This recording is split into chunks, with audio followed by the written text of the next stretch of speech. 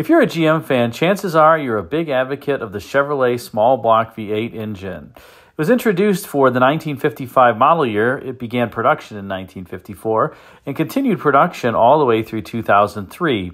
And it was found in displacements ranging from 262 cubic inches all the way up to 400 cubic inches, although the initial displacement of the Chevrolet small block was 265 cubic inches, and most people, I would say, are very familiar with the Chevrolet 350 that was basically produced in that size from 1967 to 2003. The Chevrolet small block was undoubtedly one of the world's best engines, and there were millions of them produced over that period of time. But if you're a Blue Oval fan, maybe you're getting a little jealous because there's a Ford small block V8 as well, and it was very successful and found under the hood of many different Fords for decades. And that is the Ford small block, otherwise known as the Windsor V8, that was produced from July of 1961 through December of 2000. So really the 1962 model years through 2001 model years. And the most common format of the Ford small block was the 302 cubic inch so-called 5-liter V8. And for those who are fans of 1980s era music, perhaps you recall the 1984 Sade single, Smooth Operator. Well, this Windsor V8, particularly in the 289 and 302 cubic inch form, and I would say in the 1971 and earlier years, we're going to focus on the 302. So let's just talk about the 302 from 1968 to 1971, because that's really peak Ford small block, at least in my mind. Those engines are really smooth operators as well. As mentioned, the 302 would be introduced in 1968 and would replace the 289 cubic inch engine that came before it. That 289 had a 4-inch bore and a 2.87-inch stroke. Very over-square design. In other words, the bore was much bigger than the stroke. For the 302, Ford would expand the stroke to 3 inches. So it would be a 4-inch bore, 3-inch stroke. Actually, the exact same bore and stroke as the Pontiac 301 and the GM 2.5-liter Iron Duke 4-cylinder engine, but here really, obviously, nothing is shared. This is a totally separate Ford V8 engine. Now, when Ford introduced the 302, they did an ingenious thing, and that was they used the same pistons from the 289. They just used shorter connecting rods, so there was less overall upfront tooling costs, and they got a little bit more displacement out of their small block engine. The most common 302 cubic inch V8 during this time frame was a 210, 220 gross horsepower, 9.5 to 1 compression ratio, 289. And it was found in full-size Fords, full-size Mercurys, some of the sporty vehicles like the Cougar, as well as the Mustang. And there were those 2-barrel versions, and there was also an optional 4-barrel version that made 230 horsepower. So it really wasn't necessarily a powerhouse in its normal format, but it was an extremely smooth operating engine. And part of that is because it had almost 300 or around 300 pound-feet of torque at about 2,600 RPM in most of these configurations. So while the horsepower didn't seem all that great, what's most amazing is if you drive one of the full-size cars, in particular that's equipped with a Ford 302, you really think there's something with more displacement under hood, unless you really step on the accelerator. And it's not bad, I would say. It just doesn't have a ton of passing power like a 390 or a 428 would. But driving around town, the 302 is an absolutely smooth and enjoyable engine. Pretty much, I would call it faultless. Now, the 302, as I mentioned, was called the Windsor V8. And Ford had a number of different V8s. Most people, I think, get pretty confused over the 351 cubic inch Ford V8s because there was the 351 Windsor V8, there was a 351 Cleveland V8, and then there was a 351 modified V8, which was really based on a Cleveland, but the 351 modified was kind of a downsized version of a 400. So that's a video for another day, why Ford had three 351 cubic inch V8s. But just remember, this 302 is, again, called the Windsor V8, and that's because it was made in Windsor from 1968 to 1978. As the years would go by, the emissions regulations that came into play in the early 1970s would cause some reduced horsepower ratings, and also there was a new net horsepower rating that was introduced in 1972, where engines were rated with their exhaust systems and all accessories and air cleaners. Before that, they're rated on a gross horsepower basis, which did not take into account the exhaust and accessories. So this 302 cubic inch V8 went from around 210 to 230 horsepower in 1968, and then by 1975, power was really dropping to about 122 net horsepower, and that was in some full-size vehicles. So I wouldn't say that the 302 in a full-size vehicle in the mid-1970s is very peppy. In fact, I've driven a number of 351 modified 1975, 1976 LTDs, and they're pretty doggy unless you really richen the jets in the carburetor. That helps significantly. They're just jetted so lean from an emissions standpoint. Another interesting fact about the 302 is that it actually, while it was often called the 5-liter V8, it really didn't displace 5 liters. It displaced 4,942 cubic centimeters, or 4.9 liters, and more precisely was 301.6 cubic inches. So I think Ford really called it the 5-liter because they had a 4.9-liter, 300 cubic inch inline 6-cylinder engine, which was another excellent, indestructible, smooth Ford engine. We're going to spend some time on that one a little bit later because the 300 cubic inch inline 6 deserves its own video. But in any case, the 5-liter, again, after that emissions era, got throttle body injection and then later multi-port fuel injection, and the horsepower rating started to creep up yet again. In fact, all non-high output 5-liter engines for 1983 had throttle body injection, and then for 1986 and beyond, they had multi-port injection. You can tell that by, you'll see this EFI 5.0 badge on the top of the engine. That means it's got the multi-port injection set up.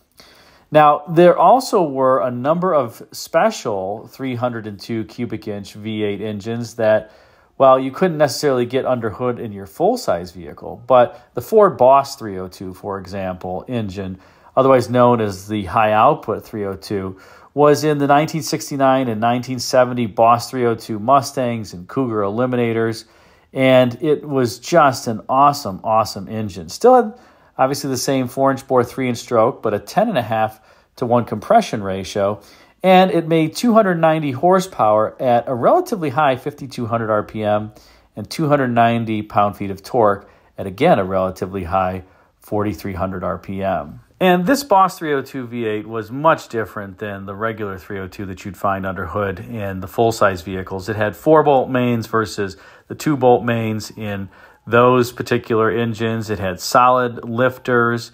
It had threaded freeze plugs as opposed to ones that you just kind of push in, if you will.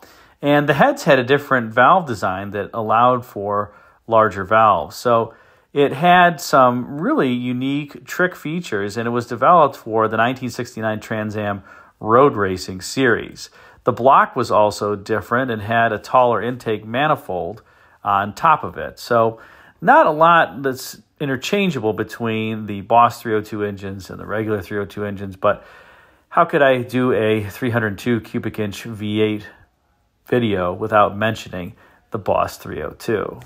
But let's now take a real listen to a 302 running from 1968 and also drive the vehicle in which it is equipped. This is my 1968 Meteor Montcalm, a Canadian vehicle. Well, it was sold in other countries as well, but principally Canada. And it's equipped with a Ford 302 cubic inch V8. So let's take a listen and also take the car for a drive. And it looks so small in the engine bay there, but that's it. This car still has its original plug wires, distributor cap, radiator hose. It says Fomoco on it. Radiator. I've changed the coolant, changed obviously the oil, the transmission fluid, power steering fluid, brake fluid, all the fluid changes. Original master cylinder still on it. But just a gem of a little engine in this car. It's so quiet. Here we go. We'll do the famous reach-in start.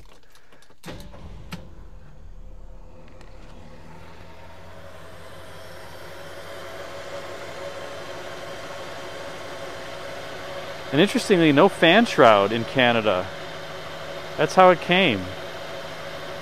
I guess they just didn't care that much about safety.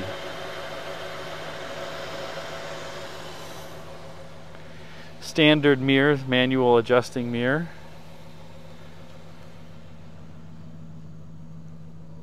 This car still has its original stock exhaust. And there's the dealer badge, Guthrie, Kingdon, Mercury, and Sarnia.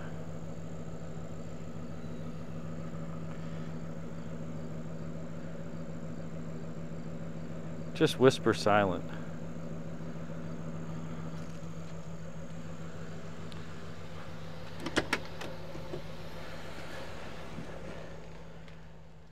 All right, well, let's go for a ride in the Meteor.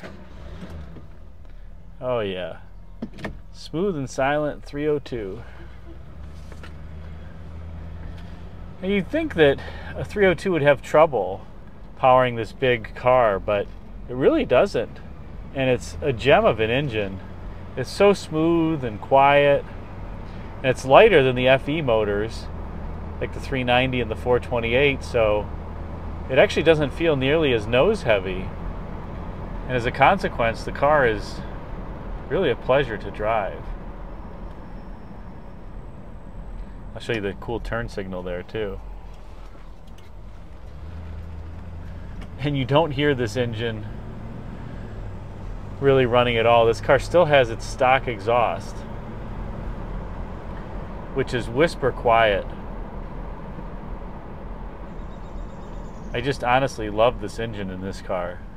And I have a number of 390 powered cars, both the 2-barrel 390 and the premium fuel 390, and I have to tell you, getting out of those and into this, I don't miss the extra cubic inches in power just because this one is so gosh darn smooth. Let's take it out on the main road and hear it a little more out on the open road. And here we are, we're off. Four-door hardtop cruising is great. Get all the windows down,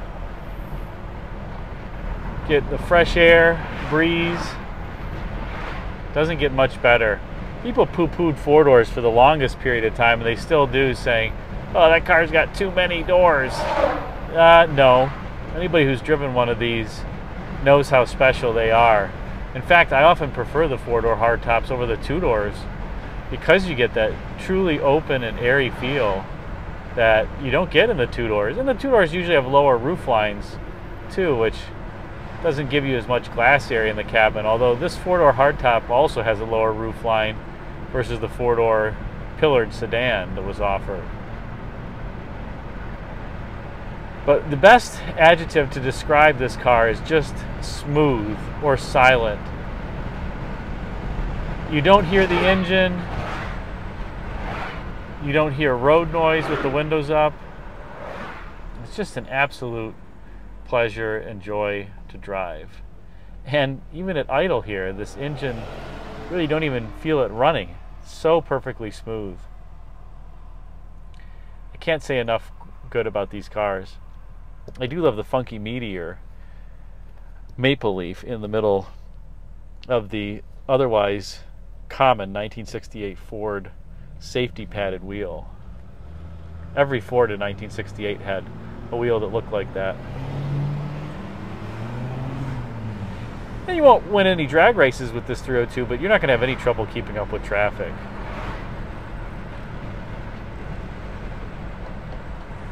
So overall, if I would have bought this car in 1968, I would have been extremely satisfied. Good brake feel, smooth and silent engine and transmission with good torque, little road noise, good comfort. Another thing I will say is Ford bench seats to me aren't as comfortable as GM bench seats of the era, but it's about the only gripe I have in the entire car. Thanks again for watching. And let's close out with one last look at the 302 V8 in this Meteor running. Here you go.